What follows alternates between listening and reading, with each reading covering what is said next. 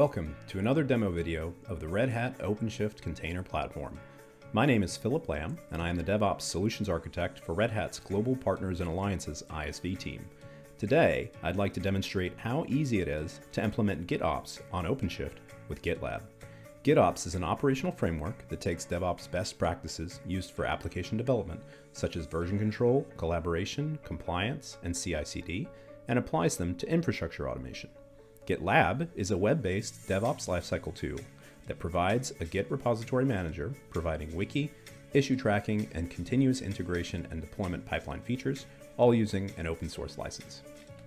In this video, we will first demonstrate a simple running application written in Node.js. We will then install the GitLab Runner Operator and configure it. Next, we will take a look at an example GitLab CI configuration file, and finally, we will make a code change, commit it, push it, and then take a look at the results. Let's get started. Okay, so here we are in the OpenShift console. You can see that I'm in the developer mode. I'm looking at the topology here. We have our Node app, and if we take a look at what it's doing, it's running just a standard web app. Close out of that, and now we're going to go ahead and install the operator. So hop over to operators, then operator hub, and we're going to use the GitLab Runner. We've got some installation instructions here. We'll look at that later. We click install. We want to use this in our installed namespace here, DSE GitOps. That's our example project, and click install. Just give this a minute. All right, so now the runner is installed. You can see we've got some basic information here around usage. Now, in order to get started with this, we're going to first need to get a registration token from GitLab. So we'll go over to my GitLab project here. In order to do that, we hop to settings and then CI/CD. And then if you see here, runners, expand that out. And then we're going to be using a specific runner that we configure. So we'll take this registration token and copy it. Next, we're going to create a secret in OpenShift from YAML, and I've got some here that I used earlier.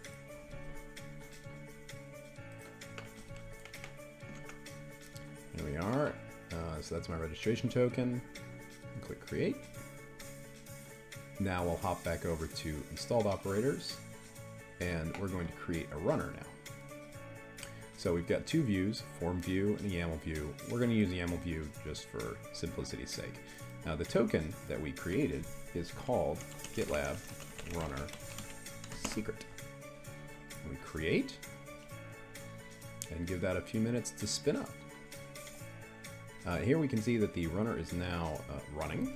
Great, everything's configured correctly, and now we just want to check back with GitLab to see that the runner has phoned home and is now available. So we're back in under settings CI/CD, under runners, and we can see we do indeed have a available runner. So the communication is good to go.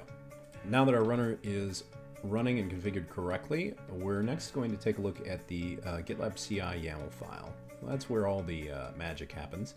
It's in the root of the project. The file naming convention is .gitlab-ci.yaml. So we'll take a look at it. All right, so that is a pretty big file. Let's break it down. What we're doing is establishing some defaults, configuring the stages our pipeline will contain, specifying some global configurations, and then for each stage, we describe the job we want to run. You can see a few common elements from each of these jobs. First, they have a human readable label. Then we see they extend the default stage we defined earlier and define when in the pipeline the job is run. Now we specify our scripts for the job and then optionally establish rules.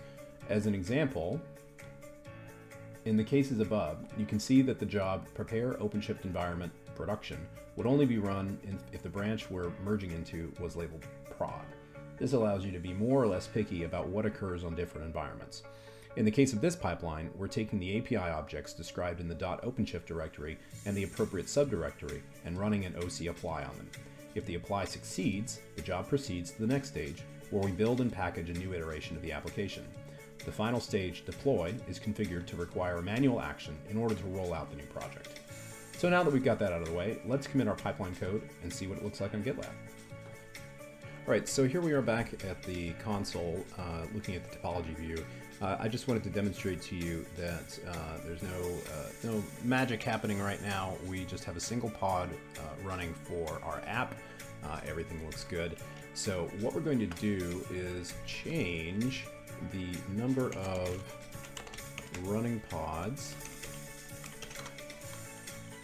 for the replicas from 1 to, let's say, 2. We'll add 2.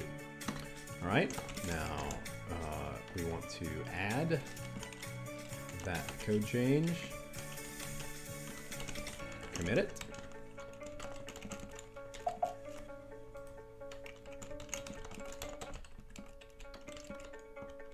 and push, and there you go. Give that a second, and we'll hop back over to GitLab now. So now that we've committed it, if you hop over to CI/CD and take a look at pipelines, you can see that we have one running that we just launched. So right now it's preparing, so it's setting up the environment.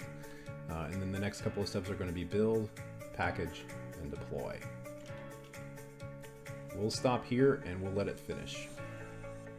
Alright, so now we see that we've prepared, built, and packaged, and as I mentioned earlier, the deploy process is a manual one that requires us to click. We will click and wait for that to deploy. Alright, so now that we see that we have successfully deployed our application, all stages in the pipeline have passed, and now let's go take a look at our topology to see if any changes were affected. And we can see here, we do indeed have 2 pods. When we look at the build history, we can see that we had this completed just a few minutes ago. And that's it. So let's recap. We've installed the operator and configured a secret and a runner using the operator. We reviewed an example CI configuration file, and after making a code change and pushing it, saw that it had the desired operational effect. Thank you for watching this demo video. We'll continue to release more in the future. See you then.